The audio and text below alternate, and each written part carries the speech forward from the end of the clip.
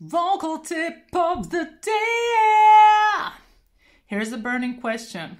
Can metal screaming damage the voice? Of course it can.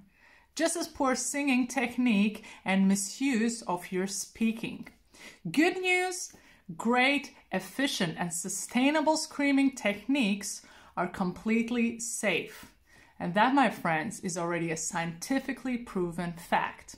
See, we don't have these three separate voices, one for singing, one for speaking, another one for screaming. It's just one voice that we choose to use in different ways. While we know that great talking and singing can improve your screaming, also great screaming technique will improve your singing and talking also.